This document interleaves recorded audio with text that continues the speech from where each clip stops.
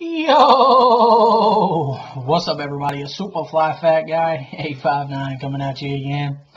And I'm coming at you with a movie review. I saw a couple movies recently that were pretty darn funny, and I figured I'd do a couple reviews on them. The first one that I'm going to do is 22 Jump Street. And it's got whatever the little fat dude's name is from Superbad. I can never remember that guy's name. And Channing Tatum. It's got Ice Cube and several other people in it. And it's about a couple of cops that basically they get sent in undercover as students at college to find the college drug dealer. And it's obviously a lot similar to the first one, 21 Jump Street. I don't know. I don't know. Usually the first one is always better than the second one, but I think they're pretty equal.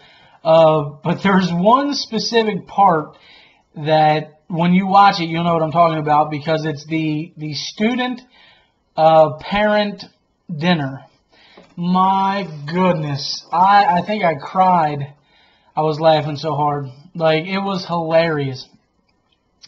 Channing Tatum is funny as hell. I can never remember that dude's name from the Superbad, but anyway, Jonah Hill. That's what it is, Jonah Hill. Obviously, he's hilarious. And just together, they're funny as hell. They have this bromance thing going on that's like, it's got a bunch of super gay undertones to it, but it's so funny. It's like, man, these guys are gay. But it's super funny. It's got, oh man, it's got a guy, the Russian club kingpin or whatever from Bad Boys 2. I don't know his name at all. It's got a bunch of familiar faces in it though, but it's just overall just funny as can be. So if you get a chance to see it, definitely check it out. It's funnier than hell. It's got quite a bit of dry humor, but it's also got a lot of just off the cuff funny stuff, man. Like I said, a lot of gay undertones though, like a lot of like homosexual references and stuff.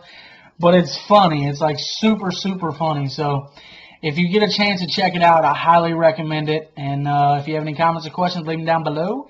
And everybody, take her easy.